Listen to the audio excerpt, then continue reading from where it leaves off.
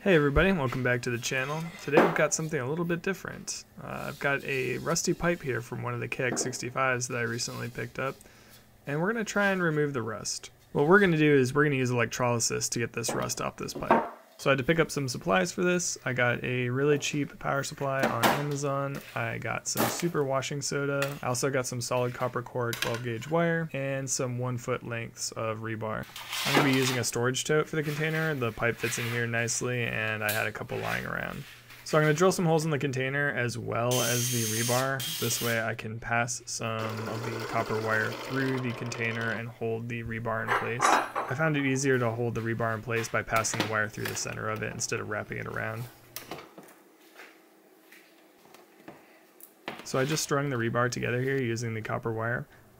It's important to note that you should not use stainless steel in this application. Doing so can create some carcinogens in the soup that you're about to create, and that's not going to be good for you or the environment. I took some string and I tied up the exhaust pipe to some scrap wood I had laying around, and this is just to get it off the bottom and kind of keep it centered in the container. I cut a piece of wire off and I attached it to the pipe itself, making sure that it was wrapped around there really tight, making good contact. This is going to be our cathode line. You want to make sure it's suspended and not touching any of the rebar. So next up I added about 15 gallons of water. It was a little bit more water than I thought I was going to need, and I made a complete mess pouring it into this container.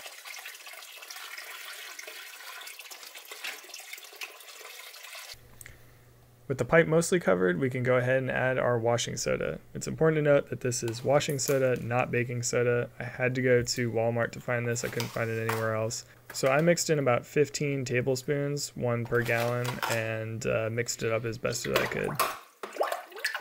I did pick up a GFCI outlet protector. Don't know if this would have helped, but working with a bunch of water and a power supply on a bench, figured it would at least put my mind at ease. Okay, so here's the important part. You're going to want to attach your red or positive line to the anodes, which is the string of rebar, and you're going to want to attach the negative to the cathode line, which is connected directly to your pipe. Doing so in the reverse order will cause your pipe to deteriorate, so you want to make sure to get this absolutely right. So I cranked this baby up to 12 volts at about 6 amps, and this is a little high, but it got the process kicked off and we started seeing a lot of bubbles from both the pipe and the rebar. I later cranked this down to about 6 volts at 2.5 amps and let that crank for a while.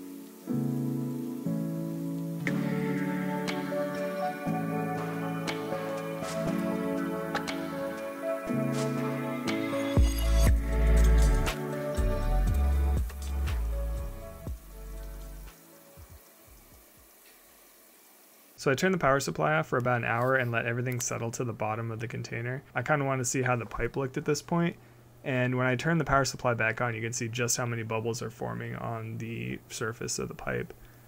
It's important to note that hydrogen is flammable and explosive at certain concentrations, flammable in as low as 4% concentration in the atmosphere. I am working in a well-ventilated garage. I did have a couple fears that, something might spark, catch fire, so it would probably be ideal to do this outside.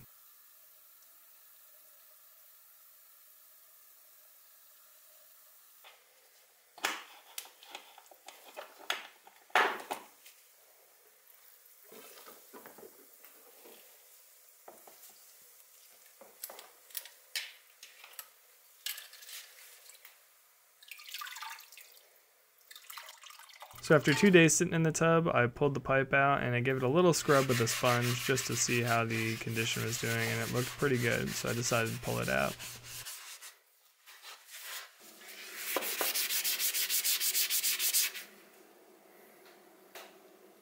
Afterwards, I took some Super Clean and a Scotch-Brite pad to the pipe, and it cleaned up really well.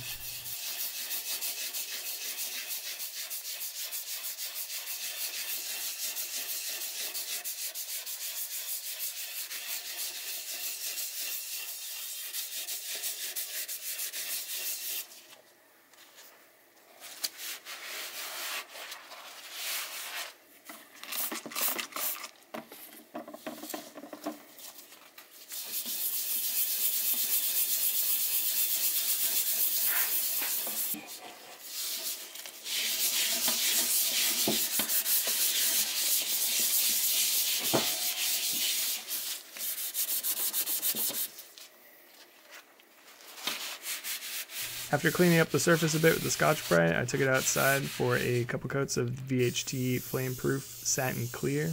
Going off the instructions, I did 2 light coats followed by a 3rd pretty wet coat. This paint also requires curing, and that's done through heat cycling on the bike. Alright, now let's take a close-up look at the results.